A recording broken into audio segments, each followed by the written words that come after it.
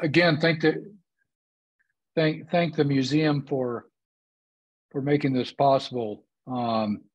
History's always been really special to me and my wife, so we're always willing to do what we can to help support the museum in Valdez. They have a great staff. They've always been really helpful to us, and we really appreciate them.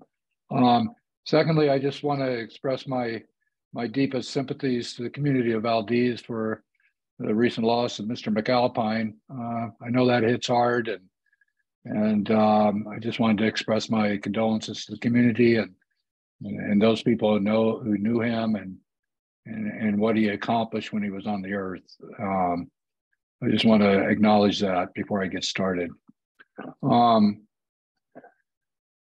So I'm not going to go real in depth on alpinism in Valdez in this microscope, because that could take a lot of time, developing all the pictures, specific routes, what was done first, what was done second, who did what when, and all that timing. But I wanted to make it a little bit more broader, because my context is from a resident of Valdez who actually lived here with these gentlemen that I'm going to be talking about in Valdez during this short period of time in Valdez prior to 1985. So it's just a very short snapshot of that time. So in 2010, I went to the Valdez Consortium Museum, Consortium Library, and I gleaned every copy of the Valdez Vanguard from 1977 to 1985, focusing on a variety of topics, including alpinism. The newspaper went out of business, and the paper's not available on microfiche. So when an article popped up, I simply took a picture of it. The Vanguard had a great staff of writers who relished covering the events and people surrounding the growth of modern alpinism in Valdez. These new climbers came from the East Coast, Colorado, and even Nebraska. And while they lived their lives to the fullest in the mountains, some had other challenges in their lives, such as living in Valdez and raising families here. While many know of these individuals, a few of us lived with them for decades in a small town in remote Alaska that was pretty much undiscovered. But it really wasn't undiscovered because we have the records of miners and riggers throughout the range, all throughout the gold rush and copper era, hiking all over the mountains around here. And perhaps the first really significant reference to mountaineering would be Bradford Washburn establishing his first photo shop in Valdez and taking some of the first aerials of Alaska, leaving the mud flats. And of course, he went on to Mount Luciana adventure, and a lot of people you can research that's there. So he was kind of a significant first gentleman that showed up in Valdez, and then after that, it was kind of a void till the 1950s when you had USGS geophysical year in 1956. Came in and did a lot of surveying, a lot of expeditions, both private and government people covering the mountains between Anchorage and Valdez. And then there was another drop off. And then in 1964, Sir Edmund Hillary came to Valdez and was here the summer before the earthquake and spent 3 months in Valdez. And I don't have any records of what he did or what he might have done while he was in Valdez. I know he spent considerable time camping up at Blueberry Campground. So it was kind of eye candy for him. So it'd be interesting to see someone research what he did during his time in Valdez. And then after that, we have Ben Holman entered the area and did some exploration. And those trips are in American Alpine Journal. So I'm not going to go into that. So I wanted to move to what I classify as the modern birth, the birth of modern alpinism Valdez. And I think it started when Gore-Tex was made available commercially. But seriously, So Andrew Inbeck and Weiland arrived in the late 70s. And by 1980, Chuck Comstock, I'm sure I get my slideshow moving here.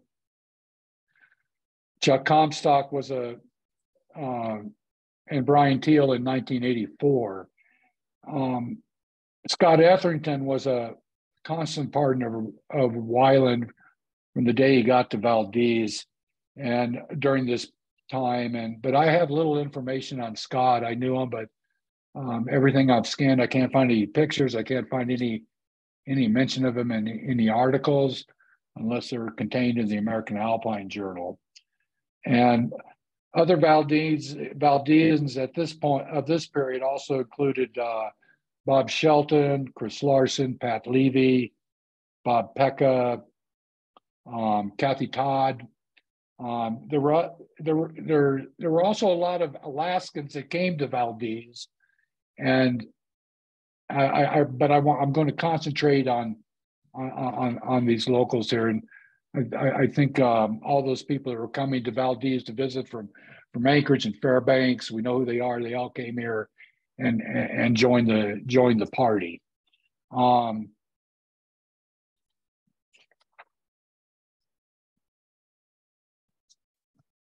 I knew Chuck Comstock well. We served in the Coast Guard together and had a few adventures. Comstock arrived as a Coast Guardsman with no previous mountain skills, but quickly became obsessed with the sport. There were a number of Coast Guard personnel dabbling with climbing at the time. Comstock took me to Inbeck's house for a slideshow my first winter. Inbeck's two-story home was packed with people crashing in his basement for the night or longer. While in the Coast Guard, Comstock volunteered hundreds of hours at the Valdez Museum, helping Tom McAllister restore the fire engine that now sits in the museum. He also qualified as a volunteer fireman, along with Dan Gildersleeve, another coastie who was also involved in the climbing scenes. Chuck was short and stocky with stumpy fingers. He later became smothered in dirty yellow dreadlocks and wore sheep herder clothes. He snarled when he was happy or upset. He could be found often at the boulder problem at Dock Point or at the rock quarry with Teal near the Valdez Glacier. He read 1960s comic books, but only read the classics as an option. He always lived in a construction zone, it seemed, and sometimes the back of his truck. This picture is in the Alaska range with Brian Teal. After the Coast Guard, he headed to the University of Fairbanks, returning frequently to Valdez and staying at Dr. Andrew Inbeck's house, exchanging lodging for his carpentry skills. He quit college and returned to Valdez, and like John Weiland and Brian Teal, he would become a carpenter. Comstock struggled with poor diet, drug abuse, and diabetes. His friends pleaded with him to get it together. Valdez treated Comstock like he was born there, a legend, and he got along with everyone and got away with a lot.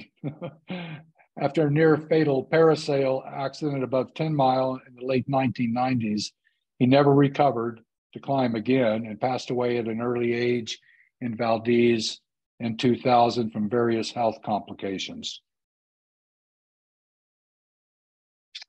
Just an anecdotal story to Chuck. When I went through Brian Teal's files, I was working with Brian this day. I think it was July 4th. And Chuck climbed Town Mountain and jumped off it with his parasail with a boombox tied to his leg with I've Got a Dream by Martin Luther King. And he landed in the park strip and the kids swarmed all around him. So Chuck had a big heart. He was a really good guy. I think we all know about his climbing accomplishments. This is just a perspective of the scene at the time with Chuck.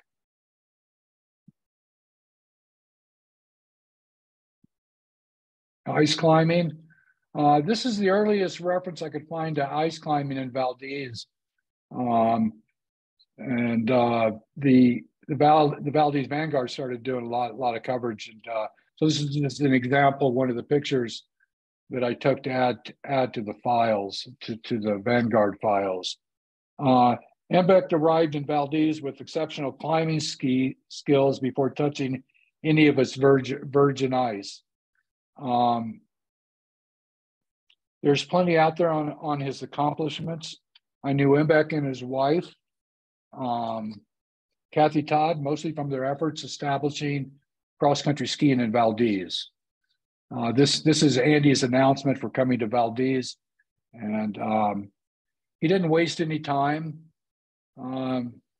This is an example of the writing that's available in the Vanguard. That this is Andy in Valdez. The first year here, he's off to the Ketchikan Spires doing premier routes in the Alaska range. So again, these climbs are documented, and but the perspective, the Vanguard actually took the time to interview him and do an in-depth interview him about his trip is fairly significant. Another story I'll add about Andy is there's a nice picture I picked up of Kathy out of the newspaper. Yeah.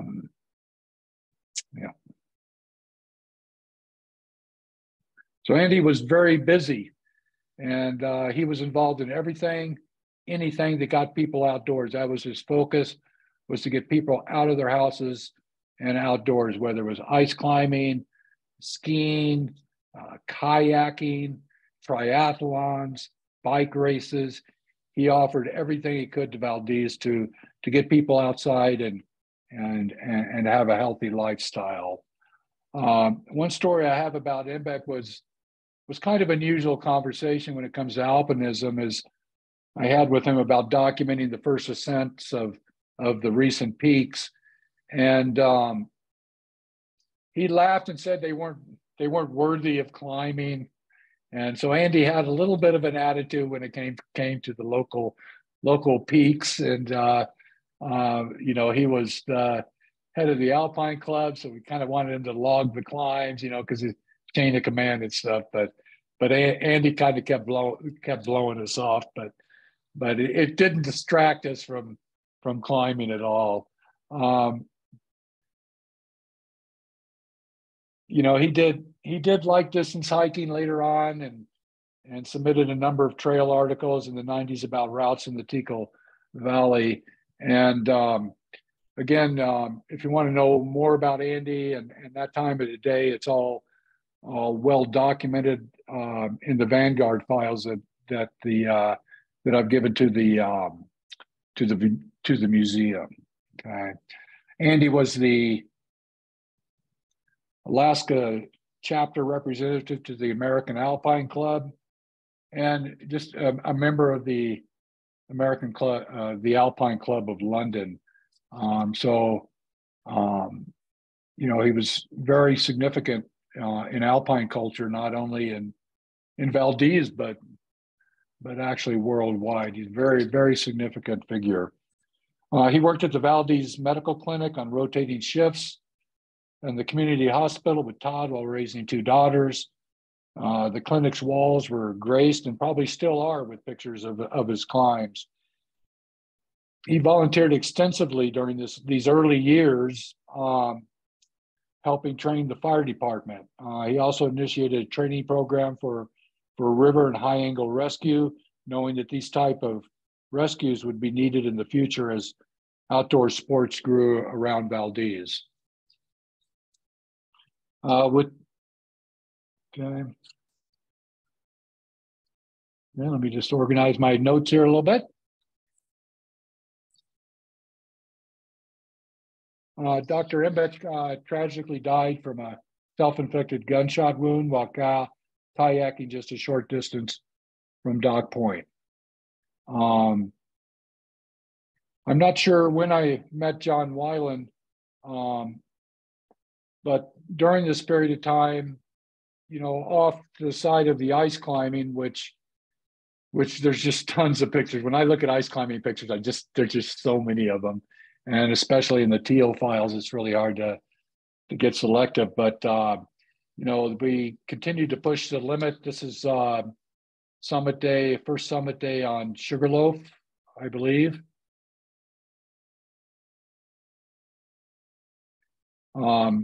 Here's Brian Teal on the top of Mount Benet, probably 84, 85. Really nice shot. I think he did that with John Weiland. And I discovered this picture going through his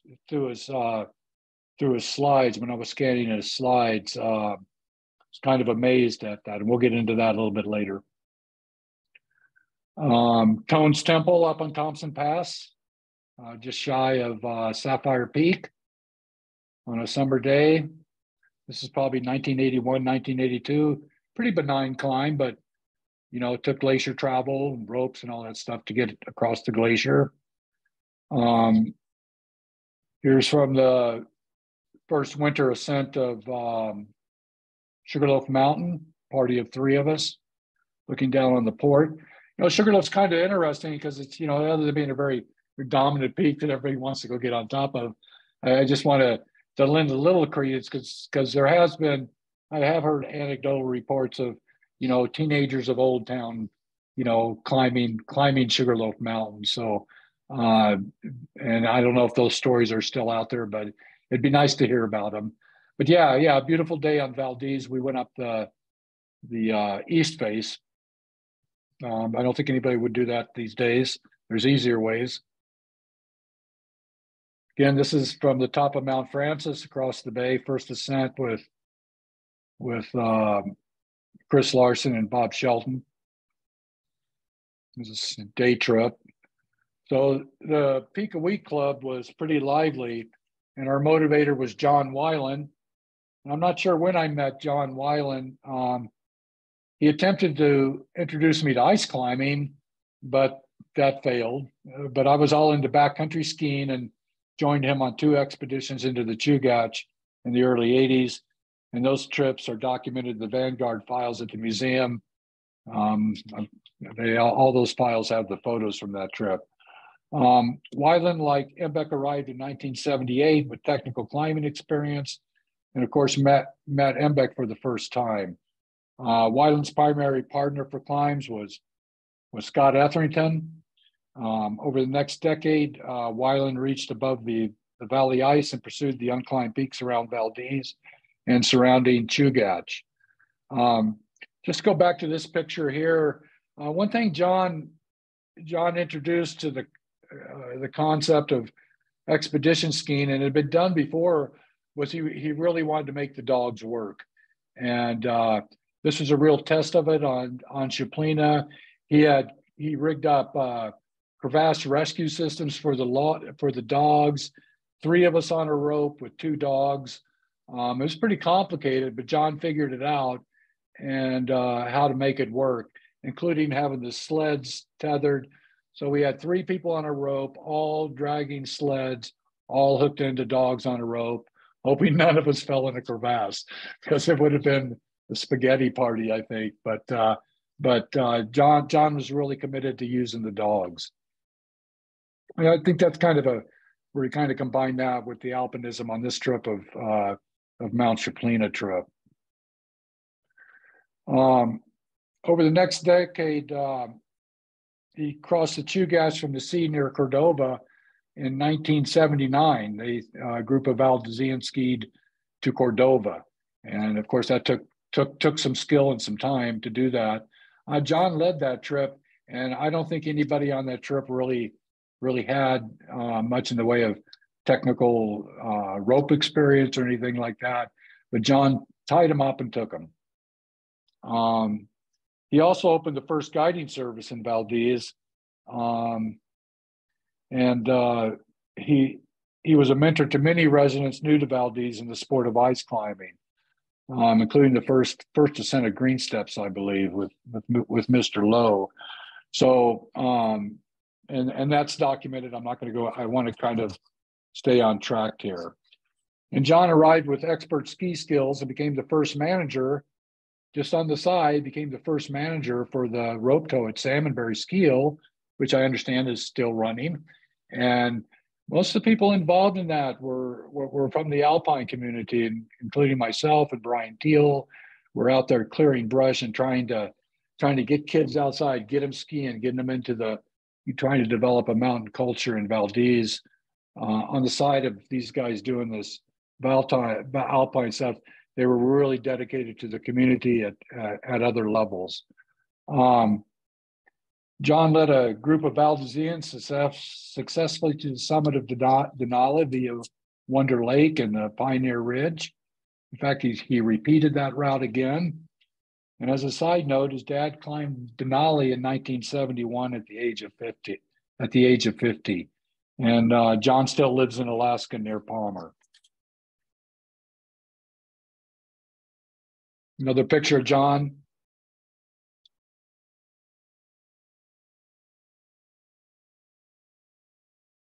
This is on the Chugach Traverse from Eureka Lodge to Valdez. That's the Hummingbird Ridge on Audubon Peak. And they didn't make it. They tried to go up the ridge, and then they had a crevasse incident and kind of bagged it for the day. The next day, we took off and continued skiing to Valdez. Same time, Father Mike Shields and I went across the glacier and made an attempt on Brontosaurus Peak, and maybe 400 feet shy in a blizzard, so we bailed on that.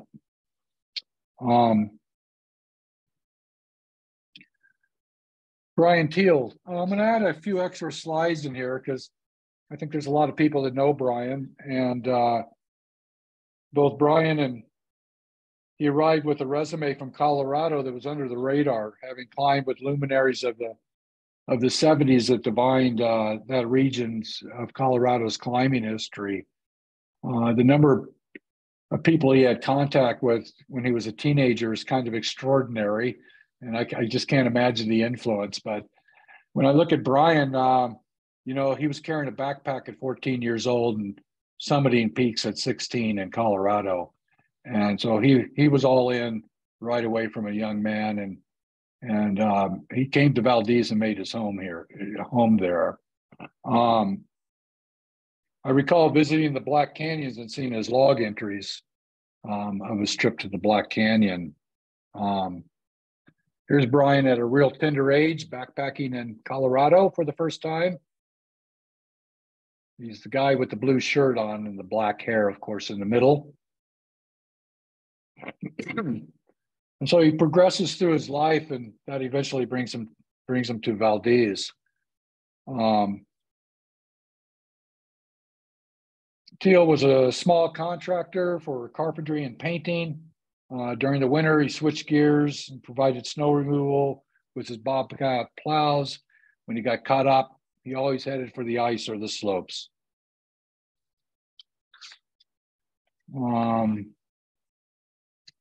Not sure what peak in Colorado this is from. It's on the tip of my tongue. But him and Dan Morrison, who lives near McCarthy, grew up with Brian, climbing with Brian, and thought they both came to Alaska together after doing some I think this is the top of Mount Robson. Yeah, top of Mount Robson. And then they did quite a bit of stuff, and they eventually, as they moved their way north through the Colorado Rockies on trips, eventually they both filtered down into Valdez about 1983. Here's another picture of Brian. He cycled from Colorado to the Rockies. Make sure I'm up on my notes here.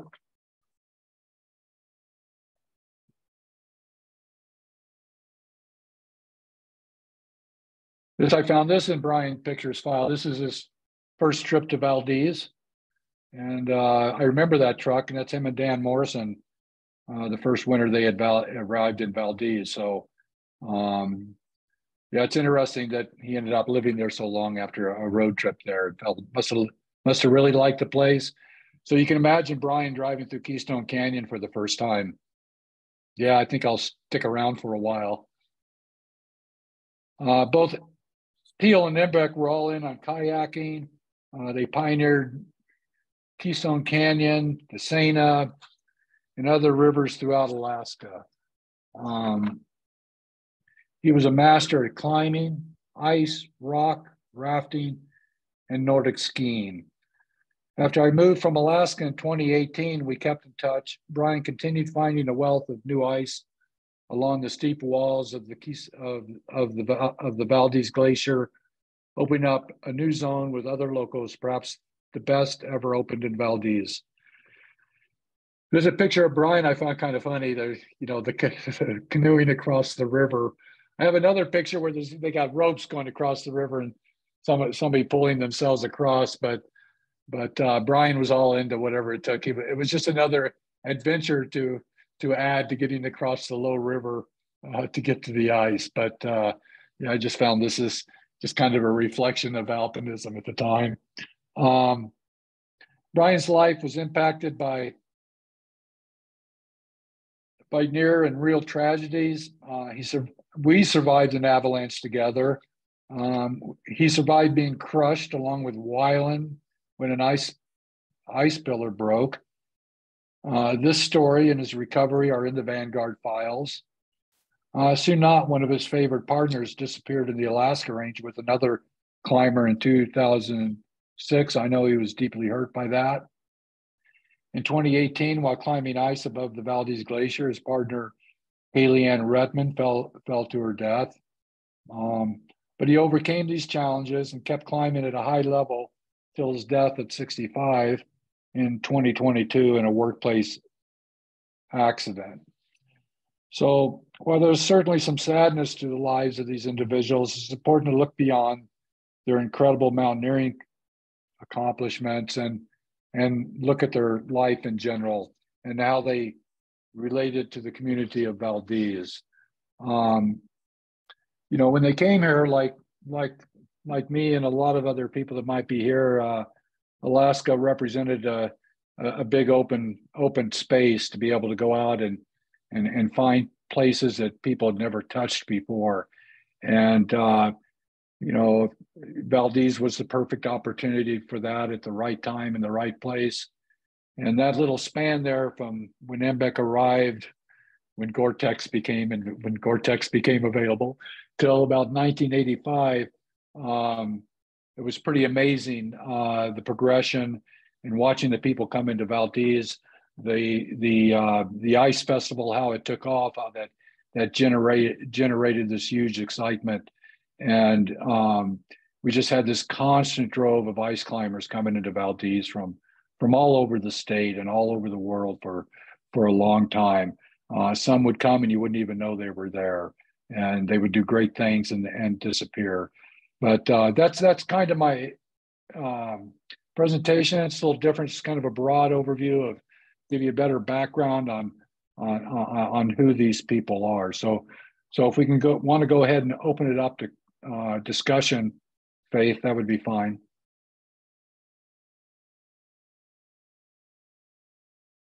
If Faith is still there. I'm still here. Okay. She has some unmuting to do. Yeah.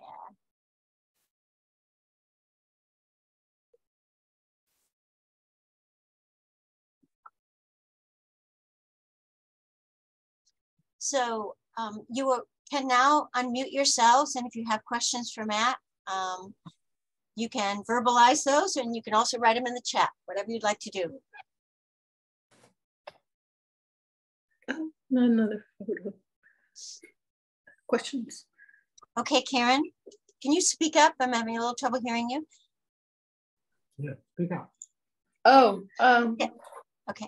Yeah, I didn't quite have a question yet, but thank you for putting together the whole talk and all the photos. We're just stuffing our face here at the table with moose stew and ice cream.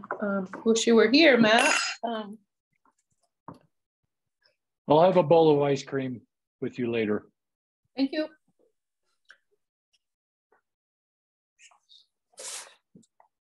Hi, Matthew. Hello.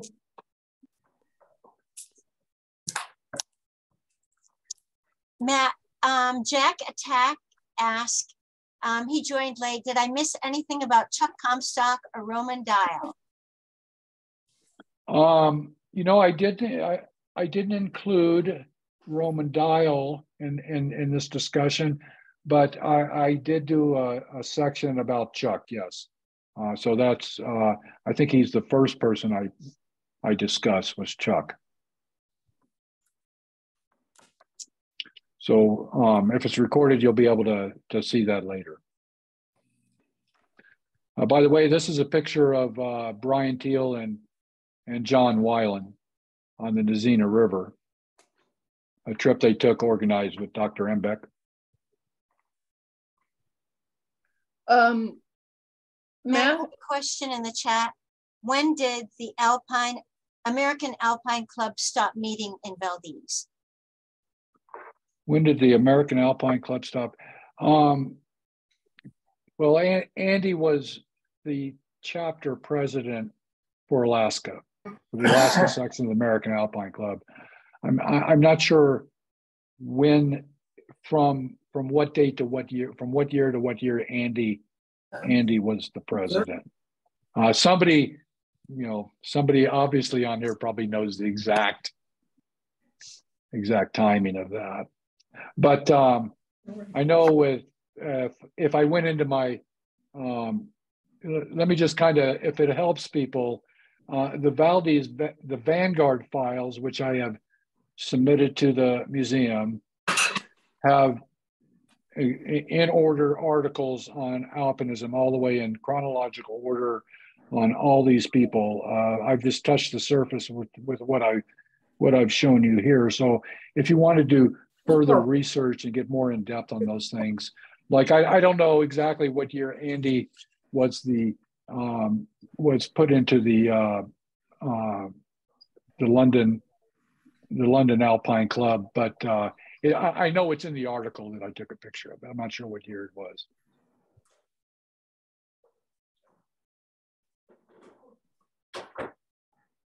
Yeah, there was kind of a couple alpine organizations. There was,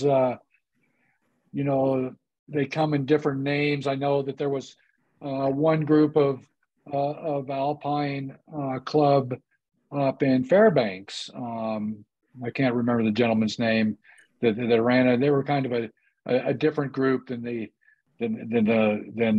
other group that were attached to the American Alpine Club. So they were called the Alaska Alpine Club or something like that.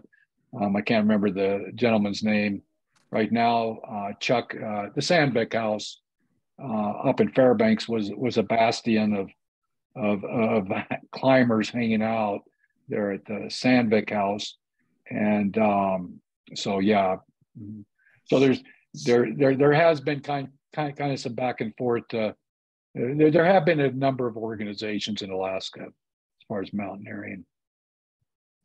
Benjamin, if you unmute yourself, you can ask Matt your question. Oh yeah.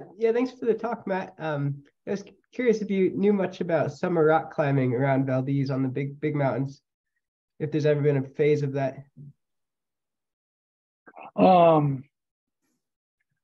rock in Valdez was pretty bad, and so it doesn't get a whole lot of attention. But I know, like out the Rock Quarry was a place where Chuck and Brian spent a lot of time out there, and the rock climbers would go out there and hang out there. And I don't know if it's in the same shape it was then, but Valdez Rock is not very good rock, and there's not much granite around there, all that type of rock.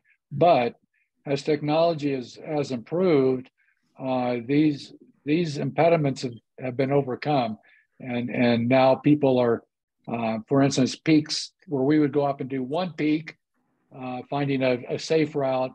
We're seeing connector peaks along jagged ridges and connecting peaks and doing longer, more technical connecting along the peaks like that, which I'm kind of impressed with. I think that's so people are navigating those rock hazards of Valdez. But initially, it just, Valdez rock was just really bad, still is. Hadn't changed much. I think those who have ice climbed in Keystone Canyon and done mixed ice climbing in Keystone Canyon know know how challenging it is around here to be on rock.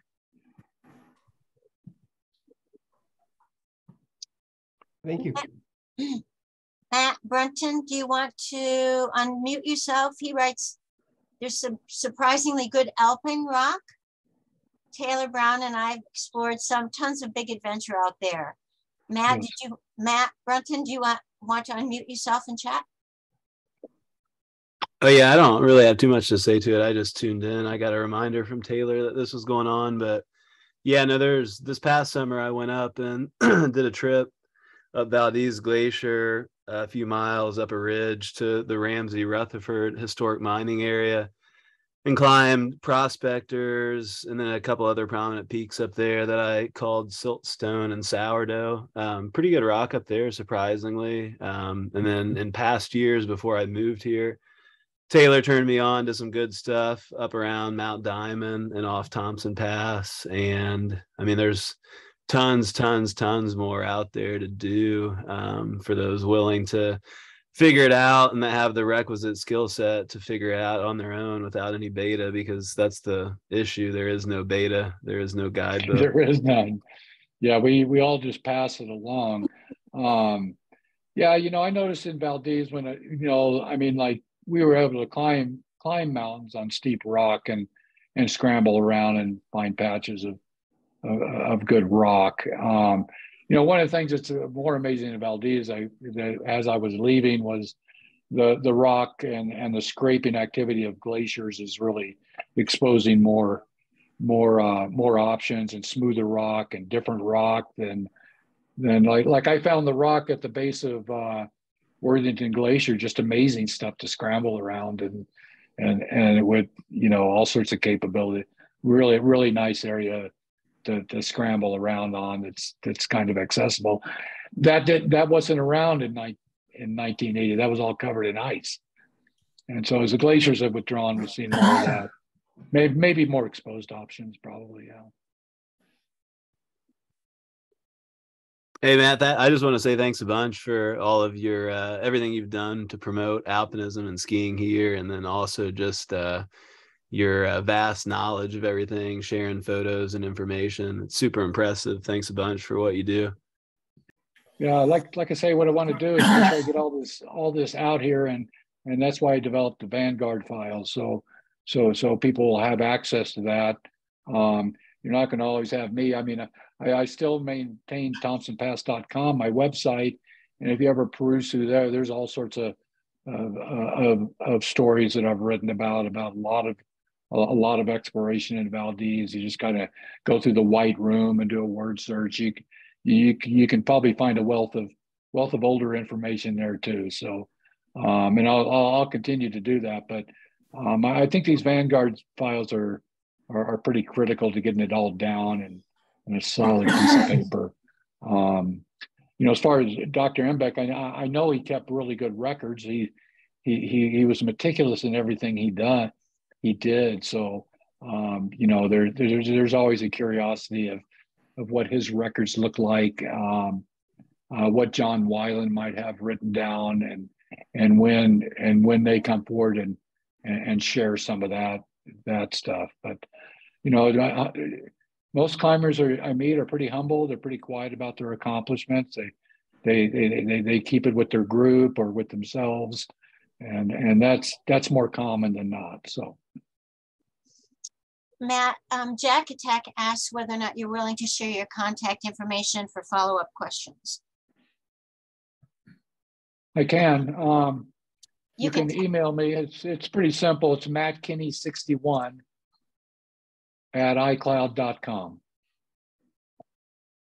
Matt Kinney, all small case letters, M-A-T-T, Kinney, K-I-N-N-E-Y, 61 at iCloud.com.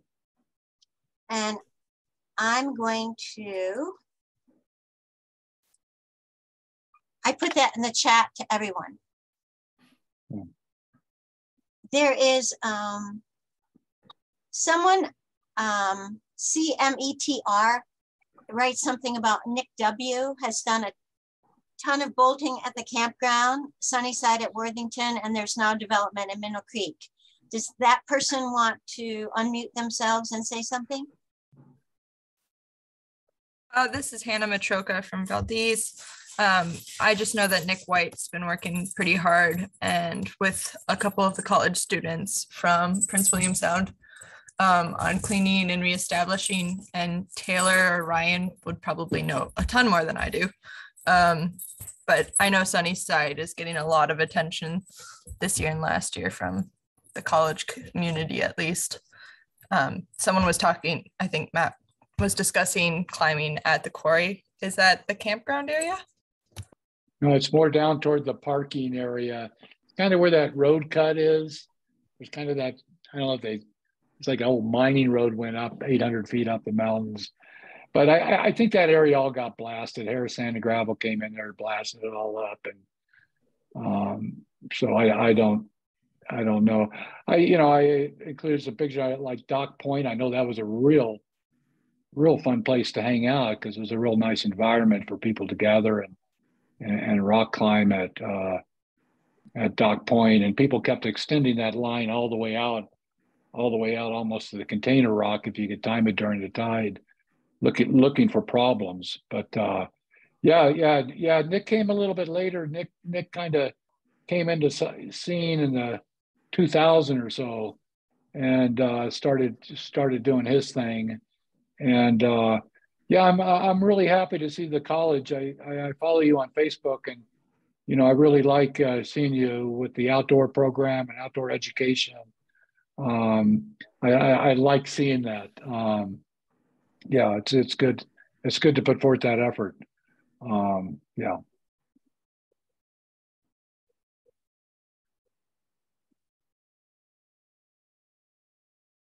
Matt, it's Jeremy Rabita here. I was just going to say thanks for your time and effort on all of this too. It's great to see a bunch of old imagery, and yeah, I got to chuckle, man. Those gold dome helmets, whoever made those, that had to be the item back in the day, because it seems like if you were climbing, skiing, whitewater, this kind of multi-purpose gold helmet, everybody wanted. Yeah, just makes me chuckle. So thanks. Yeah, it was a golden standard. Yeah, Dr. Embeck, he ran a kind of a kayak supply equipment, so he was kind of like this. He ran this little deal where you could get discounts. He arranged for discounts and stuff like that. So he was flooding gear into Valdez because we really didn't have an outdoor sporting goods store, and so Andy, I don't know if he was working with distributors or whatever. And Andy was very innovative. He was making his own stuff. I mean, he made a tent that hung off a mountain wall. I mean, so he was a tinkerer, and I think he was the supply chain keeping this gear, and part of that was the gold helmet showed up, and sheep, everybody got the gold helmet and stuff like that. And I think Brian still climbed with his for quite some time. Chuck had his gold helmet, and so did a number of other people. But yeah, that was a real good brand. That put you in Valdez for sure. Yeah, I've never seen that helmet anywhere. Never saw it anywhere else except on the head of Alaskans. So yeah.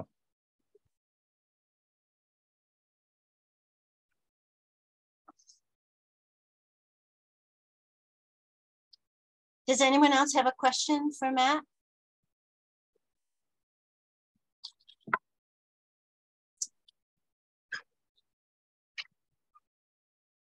I just want to say I don't have someone slated for the next Tuesday Night History Talk, and that's going to be on March 28th. If you have an idea or a person or a talk that you would like the museum to support, either in person or via Zoom, feel free to contact me, and we would be, in all likelihood, happy to make that happen. So I've just typed my contact information in the chat. Thanks so much, Matt. We are so incredibly fortunate to really, I don't even think I know how fortunate I am to have you share what you know with us on a regular basis and to support the museum program. I cannot thank you enough for all that you do for us and just growing our knowledge of what's going on historically. So thank you, and thanks everyone for choosing to come out tonight and participate in this program. Really appreciate it. Hope you're having a great week. Thank you, you, Matt. everyone.